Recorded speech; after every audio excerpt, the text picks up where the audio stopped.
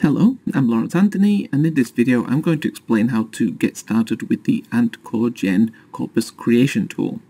So you can see here that the AntCorGen tool is a single file executable that you can run directly from the desktop or from a USB stick. So you don't need to install it, you just double click it and you can get started with it. You'll notice that it does take a few seconds to start. What the program does is unpacks the important files into a temporary folder on your computer and then launches the program from there. So here is the program, and you can see that there are two main components, a text collection tool and a text clustering tool. And in this video I'll only be talking about the text collection tool. So AntCorGen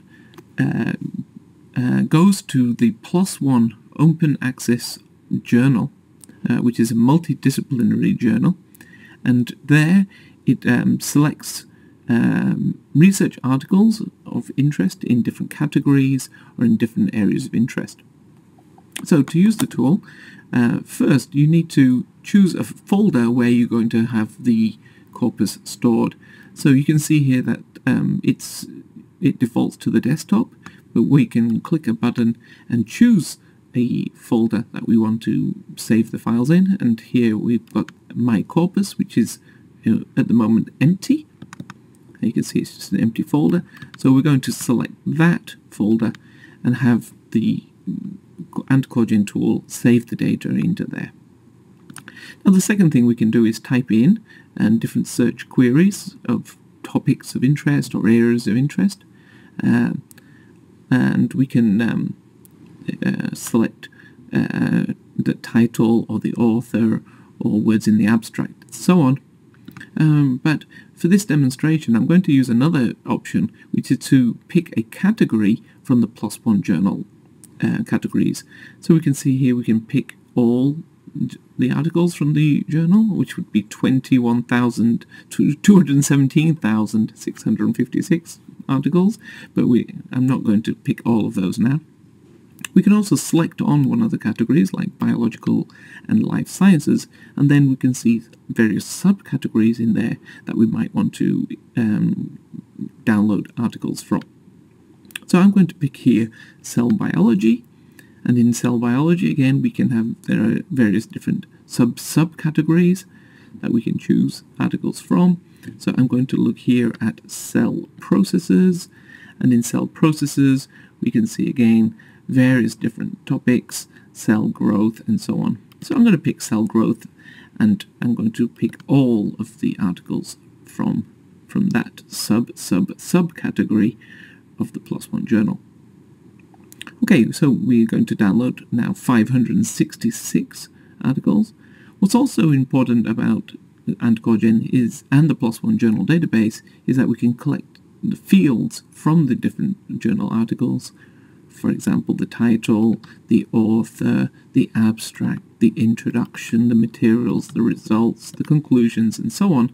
So for this demonstration, I'll collect the title, the abstract, the introduction, materials and methods, results and discussion, conclusions, but there are other options I could also pick, including downloading the original PDF file. So one more option that we can consider here is to not download all 566 articles, but just a subgroup of those. So here I'm going to just download 100 articles from that area. So we have our folder selected, we have our maximum number of hits, we have our categories chosen and our fields. So now all we need to do is click the Create Corpus button, and AntCorGen will go to the database, download the files and save them into that folder. And we can see an update as the files are downloaded here.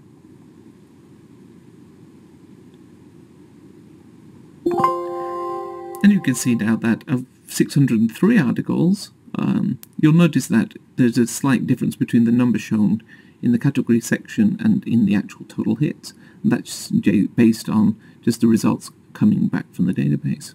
So out of 603, we have 100 downloaded. So I'll click OK. And now we can actually close AntCorGen because we now have in our My Corpus folder, we have the different sections of these journal articles saved.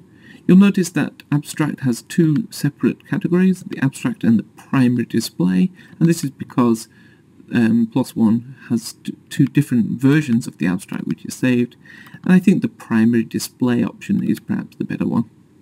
There's also an automatic folder of IDs so that you can go back to the journal online and find exactly what that article was.